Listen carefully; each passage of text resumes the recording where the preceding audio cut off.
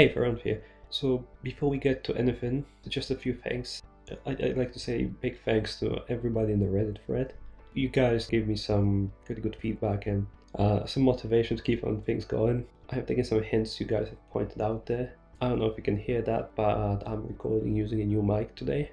That's partially why this episode is so late. Also, for the couple past of days I've been a little bit ill, so I don't want to record with my voice being like totally fucked over, as if I wasn't hard to understand already. Also, I've talked to some people and they told me that I have too high of a standard. I have too high standards for what I consider a good fight, so I'm gonna include some stuff that I wouldn't previously do. And we'll see how it goes. If you guys don't like it, just make sure to downvote and fucking unsubscribe or comment saying, hey, you fuckwit, stop putting up those garbage fights out.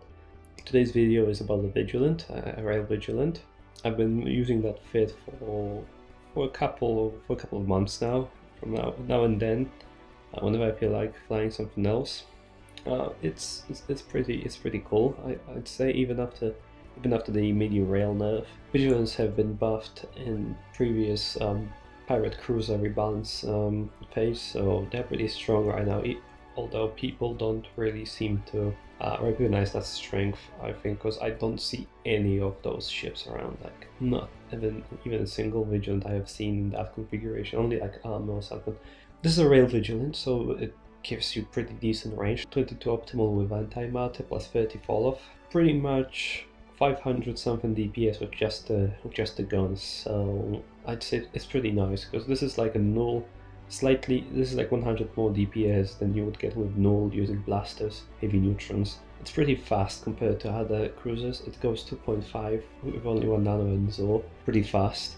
The tank is pretty thin though, it's only 1 LSC, but what you're relying on is not your sheer EHP, but your range control, and you're trying to stay within this 25 to 30 kilometers sweet spot, and with the powerful 90% defensive web, you can stop your targets from moving around the grid or pop any tackle. If you actually load Javelin, I've seen one guy in my corp fly this ship and completely decimate a small interceptor gang. He killed like 5 or 7 or 6, something like that, interceptors with just the Javelin and Federation Navy Stasis Webifier 90% web, because it's just so powerful. You will have no problem tracking the interceptors after they slow down, because 10% of their speed. As far as pimp goes, you don't need to pimp it that much. The only thing you really need is the faction web, because it's really broken. Some kind of faction or Dead Space MWD, because the rails are really cap hungry. You want to have as much cap as possible, and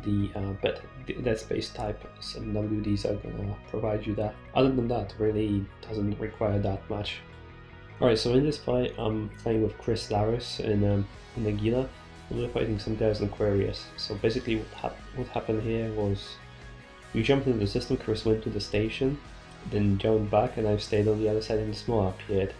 So I just started shooting him. The defrost was a little bit late, so he dies pretty quick. I'm just sitting at this safe 30 kilometer range and just popping him with rails. And the Drake comes, and right after the Maul dies, I just switched the Drake, and Chris is gonna jump in a second and start adding his DPS to them. There's nothing out of ordinary here, just a prep for the rest of the engagement. Some initial guys coming in. The station is pretty close to the gate, so you should really keep a close eye on what's in the scan and what can be unlocked and what can be coming in, because the last thing you want is a Hugin landing like 20 kilometers off you and webbing you to your death.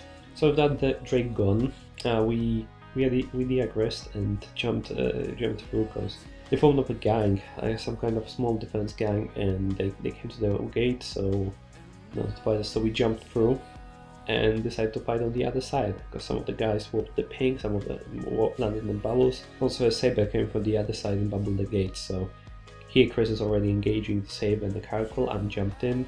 I checked my position on the grid in relation to other ships, popped this Caracal. When jumping, you might want to, most of the time you want to check where you are on the grid, how far the tacklers are, where are your allies before you decide where to burn in. Like only a few seconds, but it can save your life sometimes. So yeah, Saber is down now, and the local's going up. They're getting into the system.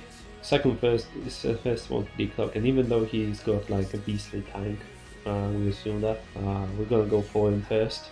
Yeah, so the Cyclone starts to burn after Ida. I'm reloading the medium distance ammo, and he makes a mistake of burning too far away from the rest of the gang.